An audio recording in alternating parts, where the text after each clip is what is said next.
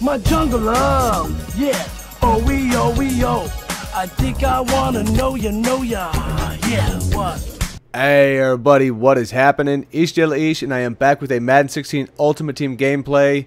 And today we found ourselves a top 100, ranked 31 overall. For some reason, you see he had a different name. He changed his name after I played him, I should say. So trust me, the gamer tag you see in the game, it's the same thing. This is gonna be cool. I was rocking out the Arrowhead Stadium this time around, so I do got home field advantage out here. I've just been, just messing around this part of the season. Hopefully next year they have some cooler ones, and really the alternate jerseys I'm really hoping for. Then I actually changed the team jerseys up. Those are worth using in Madden 25. And we come out and we got AP right there. That is the golden ticket Adrian Peterson. It is not my Adrian Peterson. I actually have it on loan, and it is from Cougar Rob. He's a Twitch streamer. That card will be given away on Saturday in his stream. He streams on Tuesdays and Saturdays. I see AP coming around right in there, getting a nice little game right there. And so what I would advise is to check in on his stream tomorrow night, and I'll put all the links and stuff down in the description and in the comments. And he's also in my channels. If you look at my favorite channels, you can see Cougar Rob there. So you could go to his channel from my featured channels and then check him out there. But it will be that card and many others. He does it. This is a weekly thing he does in the shows. These, it's like game show stuff. It's real kickback. As you see, AP doing some work, and we're gonna get points on the board. Nice drive to start the game out there, and that's the card. You'll be, someone's gonna win. Definitely any GT. Giveaway's got to be really nice. So back into the game here, and was that we got Watt, the new JJ Watt out there and I put him, and there's Deacon Jones in. I played him for the night. This was basically, I played 11 games this night.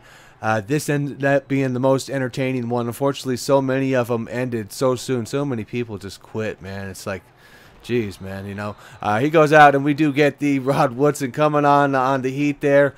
And I don't know if I ran that one much after that. I kind of wish I would have went back to it, but he's got a great man beater there. It's one of those things with the mans. Any of the ones that have like the purples, where your guys are basically a block and release. A block and release really messes with man, especially probably if they don't have great play record or anything like that. But that may not even matter, because normally when they release in man coverage, the person who is supposed to cover him ends up blitzing on the play, and they end up wide open. It's something you guys should always look at if you're having trouble beating some man coverage, is having something with the purple that leaks out. And he's got a big play. We get the open field tackle out there with the night train, but it might be too late, man, as he's coming down and getting a good drive himself. We got Derek Brooks stuffing that one. Who's that? Michael James. So definitely got some players, and we do. JJ Watt comes up, and there we go, making a sack. He got the first one out here for us, and he's in the corner. What is going on? Like, my guys are playing like idiots right there. I do not know what Josh Norman was doing in the back. I mean, again, it's just, I guess, the broken zones here, but there's no way. And I make the big mistake of the game right there. I launch it up, and that's when I realized, I was like, that was Deion Sanders. And I figured it was probably a GT perhaps. Either way, all the Deions are pretty beastly cards. So at that point, I was like, oh, crap, I might be in for trouble there. I didn't even realize dude had some stacked players and stuff, and and definitely was a good drive. But normally, on both sides, I don't think people worry too much about first drives. I think a lot of people, like myself, tend to give up touchdowns sometimes on first drives and then lock people out the rest of the game. So it's really about getting that, getting it down, them second, third, consecutive, and putting it down. And this guy, he's got it. Oh my goodness. He just out of my shoes. I played that so poorly, man. He got AP out there rolling too, making it happen. Definitely got another. So both of us getting big plays out there. His looked a little bit nicer because he broke my ankles on that one.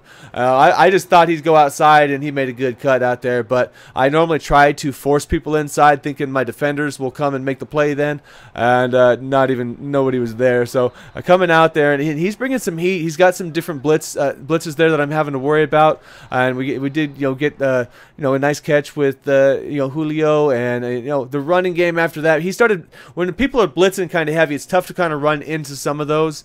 On occasion you got to kind of get lucky and kind of get around them, most of them. And we do the check down, but I'm just not able to get outside. I need him to get wider on that play, but not able to. And if we do catch him slipping right here, though, and we catch him over the top with Mike Evans on 3rd and 5, 15 seconds left, so I had to go for something there. And then we go to our big play in the back of the end zone with Dez, and so there we go, taking that, getting the score back up, man. So now we go and we tied the game back up. So it's really just coming out, see if we can get a stop on this in this half. But he had one more play out here and just launched it up to me, and well, we do get the interception, so at least I do get one more shot now at the end zone. Basically just load up the play, see if we can find a blitz there for Dez, and we'll just take that out, man. And he's got extra wide. See, all right, we got a shot. At least he'll be in the end zone. And he's just got too much contact there. Ain't no way you're gonna catch that one. But at least we had the chance at it. Those you will still get those on occasion. You know how this game is. And he's coming out, and dang, dude, that's a mean catch, man. That was a Madden 15 face catch right there. And he's coming on the outs, and he definitely had a great concept. My usering, I gotta say, wasn't top notch. As you see right there, I was just deep. And honestly, what happened is I was watching the quarterback. I was kind of half looking at my player, but I was mainly watching the quarterback, trying to figure out why he always had so much time. I mean, he was just, he just blocked a lot of guys. That's just it. He blocked a lot. He always had more like 3. He did a lot of check releases also, and then when you do that and you're good at rerouting, back forth reroute cheese. Not saying it's cheesy, because you got to have time to do it. So it's the consequence of not blitzing. But when I did blitz, he did an excellent job of picking it up. So and burning me on a few of those. A few of those plays that were burnt were because I was trying to get blitzes in that just didn't work. I don't really run any nano glitchy ones. I run really kind of base, and I thought I was in place there. I mean, what a great pass! That was a dot. That pass was perfect, man. Because I was in pretty decent coverage. Not perfect, obviously, but pretty good coverage there that I would have picked off a lot of passes.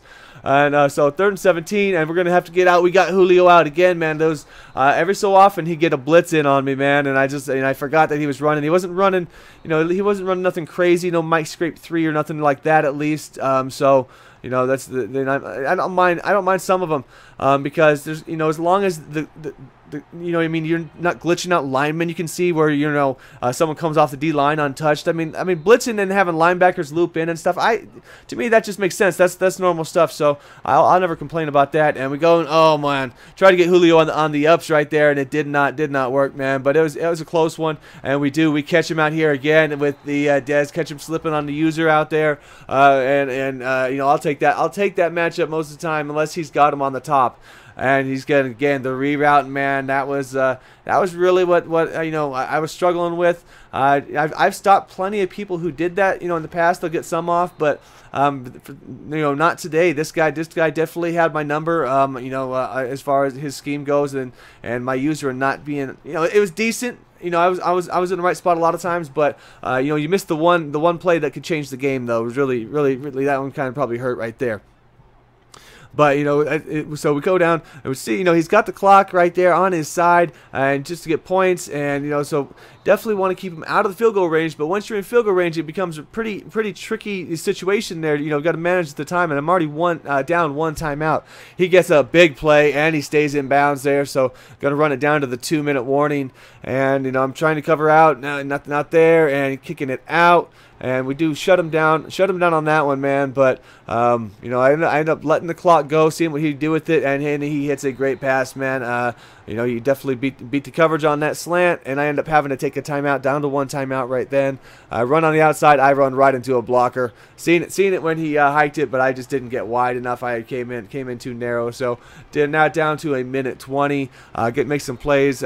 We got Peterson out there. I ended up rerouting him and just going to that. Didn't like what I ran. I had to go up there, get the first on that.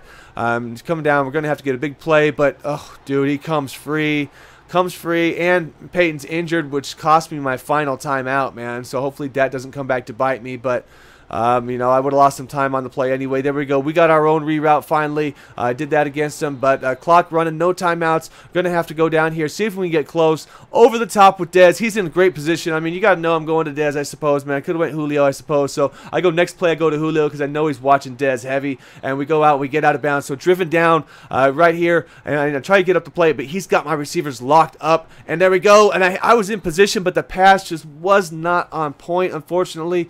Go down, I try it again, and I totally just sail that one.